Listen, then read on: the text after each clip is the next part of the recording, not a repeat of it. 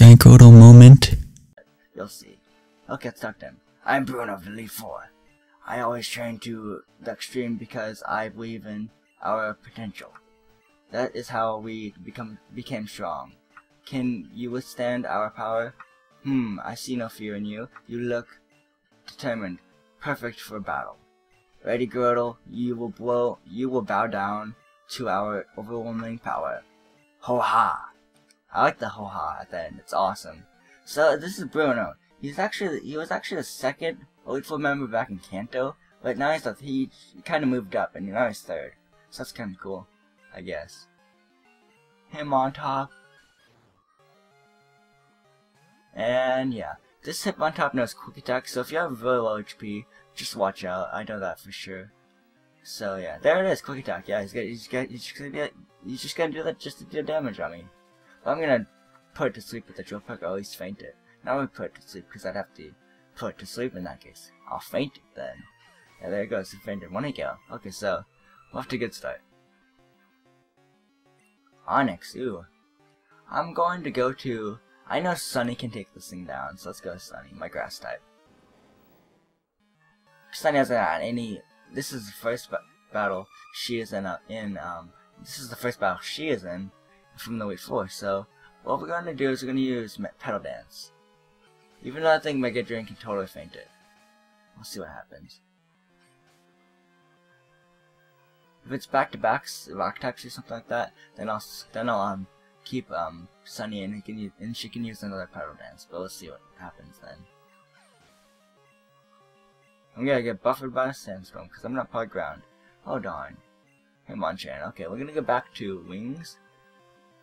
Oh, Wings is up top. There we go. Hitmonchan, you know, just watch out for his specialty punches like Thunder Punch, Ice Punch, and Fire Punch. I'm pretty sure they have at least 2 of the 3, if not 3 of the 3 that I just said from this Hitmonchan. So we both get affected by the sandstorm. Looks kind of within against us, I guess, in some cases. We're gonna use another drill pack and hope this 1 KO. It did 1 KO in the test run of when I did the Elite Four. And what the thing is, I didn't use a test run in Pokemon Platinum, but I did a test run in Pokemon Gold, so just to point that out too. I think that's why I struggled so much in Platinum during the Elite Four, because I didn't do a test run. I just did it expecting I could beat the Elite Four members like with no chance, with overwhelming power or something like that. Like no chance, with a chance. Sorry. So let's get started as Machamp. Keep in mind that this Machamp doesn't have Rock Slide, or at least Rock Slide for that matter. I can't remember. We might see in a second. We both get affected by the sandstorm again.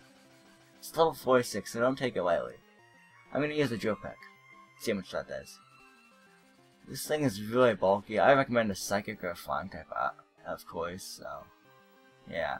Oh, but 1 KO, nice. That did good. I think this sandstorm helped me a little bit. There we go. One more Pokemon. Hitmonlee.